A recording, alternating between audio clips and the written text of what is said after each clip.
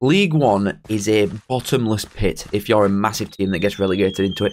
Sunderland, Bolton, Portsmouth, Ipswich, Barnsley, Sheffield United, Charlton have all had recent spells here in the last decade and struggled to get back out. This league is hell on earth if you're a big team that gets sucked into this division. And its latest victims are Birmingham. Now, they have been flirting with relegation for years, you know. They've not finished higher than 17th in 8 years. It's been inevitable that they'd eventually meet the demise. There's been multiple survival miracle stories. I mean, that last-minute goal away at Bolton, that's one of my favourite videos ever. And they've come down with a good points tally. 50 points is a lot of points to go down with. The highest ever total to be relegated from Championship is 54 with Peterborough. So they're not that far off. So they are one of the better sides to be relegated in recent years.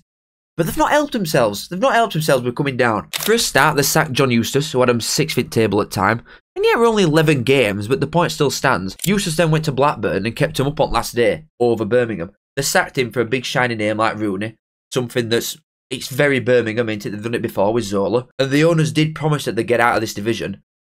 And they delivered. Just the wrong way. However, this is a really, really good time for him to be relegated with the state that the club's in financial wise and the owners that they've got. Now, there's no guarantee that they'll be going straight back up. Obviously, you know, there's bigger teams than Birmingham that have come down here and been stuck for years, like I've just mentioned. But none of the other teams have come down in as good a position as Birmingham are. Relegation could almost be seen as a good thing here. They've got a chance to rebuild something other than a 60,000-seater stadium for Crawley at home, and to carry momentum with them when they go back up, or if they go back up.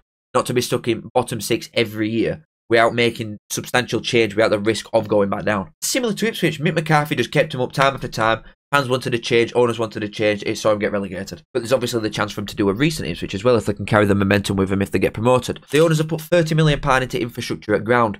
They've changed a lot of it. It's more than just a lick of paint at St Andrews. The stands have been repaired. They've got a new home dressing room. There's 2 fan zones outside at ground now. They've changed a lot in not a lot of time. And it's good for fans as well. They've had cheaper tickets when possible. There's a supporters club. They're bringing in a lot of money now. Big sponsorship deals with Undefeated, an American brand. And despite them making a massive boo-boo out of the John Eustace manager situation, the public then came out and said that sacking him for Rooney were a mistake. They didn't hide away from it or anything like that. And they're getting money from all over the place. All these sponsorships and stuff like that. They've got £5 million for selling a Jude. They've got a lot of brass, Birmingham have. So it has been a good time to come down. As stupid as it sounds, it's a good time for what were inevitably happening. There's obviously a manager change. It'd have been nice if Tony Mowbray were able to work, because if he were in League One, they'd have absolutely pissed it by a mile. Very good manager him. But they've opted for somebody called Chris Davies, who's been a former coach at Swansea, Liverpool, Celtic and Leicester. He's currently the assistant manager at Spurs, or he was one of them. And Birmingham spoke to over 40 potential managers, which included Lampard and Alex Neil. So obviously with the resources that they have, they can attract a lot of different profiles, can't they? Managers that's been there and done it, they can get some young and up-and-coming ones. They've had many different options or routes to go down, and they've chosen this bloke.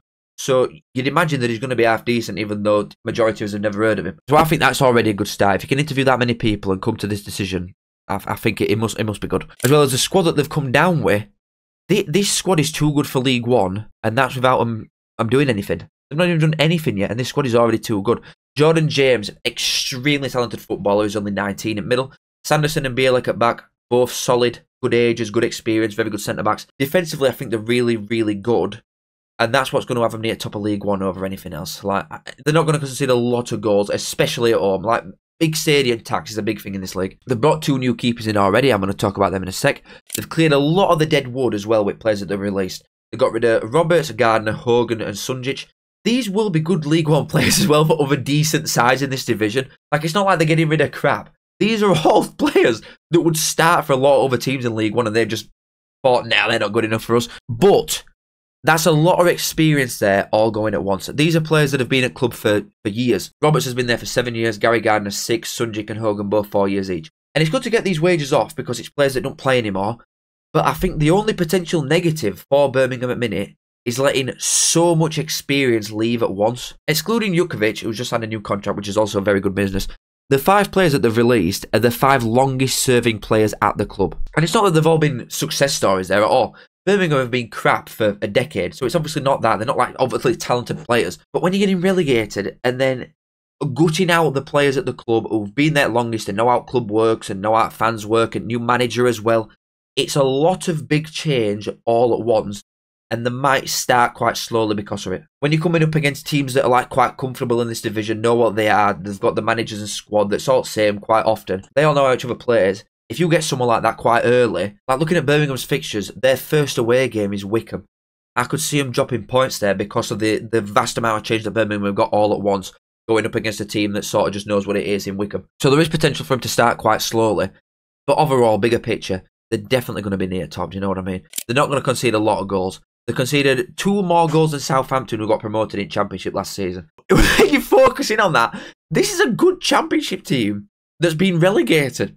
How have they gone down? Regardless, in League One, these are not going to lose many games at home or drop many points at home. Now, when you look at League One, the biggest teams with the biggest stadiums and biggest attendances always do best at home. Always. And that is exactly what happened last year with teams with the eventual top 3 in League One. Obviously, Bolton didn't go up, but Bolton, Pompey, Derby all had that going for them, and it will be the same with Birmingham. Like, look at how many small teams are in this league, okay? You've got no disrespect to these clubs, but you are tiny. Burton's, Shrewsbury's, Wigan's. Do you know what I mean? Players for these teams are used to playing in front of a man and his dog. Then, randomly, for 3, 4, 5 games a year, they go to these massive Premier League grounds and shit the pants. I'm telling you, it happens with every club. Especially last season with Derby. Off the top of my head, I don't know what Derby's home record was. Nobody wants to go there. Pride Park, it's like, wow, we're playing Derby. It's just all such a mental in these players' heads that they just can't believe that they're there, sort of thing. Like the starstruck at the ground and the players and the club that they're playing against, to the point where they just give them so much respect, sit back, and you just get slapped by a lot of these bigger sides. And like I've just said, Birmingham, I think it'll be the same thing. If Birmingham get to a decent start, I think they'll go unbeaten all year at home. If they can get past like first 4 or 5 at home when it's quite new and everything, they'll absolutely smash this league, especially at home record. Like 2018, when we last got promoted from this league, I'm just speaking on my own personal experience as a Barnsley fan, we went unbeaten at home all year. Luton went unbeaten at home all year. Sunderland lost 1 game. If you're a decent side, especially with an half-decent ground, you're not going to lose a lot of games at home. You're not going to drop a lot of points. And then to be added to what is already a very good squad, they brought in 2 very good keepers. 2 very, very good keepers in Ryan Alsop, who played 37 games for all last season and is a Birmingham fan, and Peacock Farrell from Burnley. That is 2 top-quality keepers for League One standard, man. And then to add to that, they've signed Alfie May. What? If you're not familiar with League One, or you don't know who he is, certified bagsman. His last 3 seasons that he spent in League One, he were with Cheltenham for the first 2. Who, you know, a small club, a weaker team like Cheltenham. He scored 23 goals and then 20. Before then going to Charlton last season and getting 23 goals, golden boots for, is that a thing in League One? Top scorer in League One for a Charlton team that was shit and finished 16th. That's 66 goals in 3 years for a team that's not even finished in top half once. He's a born finisher.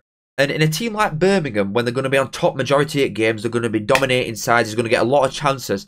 He's going to put up some record-breaking numbers. I've just had a look. The record season for goals scored in one season in League One is 35 by Jordan Rhodes. That's when he was his best at Huddersfield years ago. I think Alfie May about 30-ish. Probably more than 30. He's going to score a lot of goals anyway. But that shows the intent that they've got, Birmingham. To go and take top goal scorer in league from a big club as well. It's not like they've gone and taken him straight from Cheltenham. It's at Charlton. Charlton are a big club and he's only been there a year and they're just going to yoink him. I remember seeing people say that Nathan Jones don't want him. I'll tell you what, Nathan Jones must have some magic powers if he can happily let top goal scorer leave to a team that's in the same division as them. I honestly think it's a stupid decision from Charlton, whether he wants him or not. But it's a no-brainer from Birmingham to get someone of this quality and who's going to get you guaranteed goals. They were linked with Windass as well, and that did make me laugh seeing that. League One goals don't count, do they? So he's not going to drop to League One regardless of what money's offered. Scott Twine is another big one that's been rumoured. I know there's a lot of time in this window, but I don't want to report on speculation from stupid accounts. But the calibre of player that they're looking at and getting in and flirting with a little bit is higher than that of anything anybody else in League One can look at. And when it comes down to it, and you get into nitty-gritty, will they go straight back up? I think it's an easy yes. Seriously, I think it's an easy yes. A good number 9 and a defensive unit is enough to have you up there majority of the time, and they've got exactly that already before even scratching surface at transfer market. The squad that they've got by the time season starts is going to be a mid-table championship team. You'd think it's going to be one of the strongest League One sides that's ever been seen, and obviously that don't guarantee you anything, does it? Teams can have really good players, they can have really good squads and get stuck here, but they are in a good spot to be challenging, not for playoffs, not for top 2. they should be after this league title 100%. And even as a painfully biased Barnsley fan, I think they're nailed on to smash it to bits this league, seriously. And they'll be in a good spot then to build a bit of momentum and carry them away from being what were a constant, never-ending relegation battle in Championship year after year. There's a real chance of them doing an Ipswich in a couple of years and get some momentum to take them somewhere proper. But, you know, let's not look into it too far yet. Euros aren't even done yet. You might League One season starting before you're even looking at Championship again. I do think they'll be very strong defensively. They'll have minimal, if any, losses at home. 100 points, 100 goals. They are going back 100%. It is a long day for everybody else in this league, especially for one of promotion favourites, because one at slots, unfortunately, has been taken before we've even started. But thank you again for watching. As always, make sure you subbed if you're new, or if you're not new and you just decide to watch and don't sub. But yeah, thank you for watching. Love you all, and we'll see you in a bit.